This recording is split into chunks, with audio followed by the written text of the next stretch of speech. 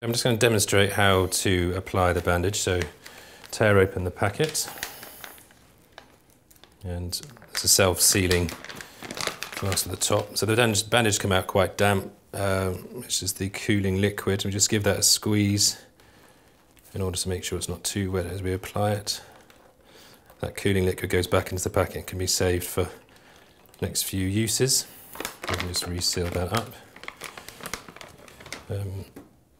And just apply a bandage like you would normally for any typical ankle bandage. So just overlapping slightly. Doesn't have to go on tight, just reasonably loosely applied.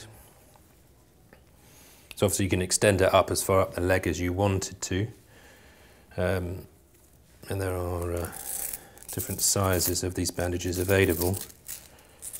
So there's a Velcro strap which we unravel and then reattach to itself, and therefore that's the bandage on, and we'll start working and feel the cooling effect in just the next few minutes.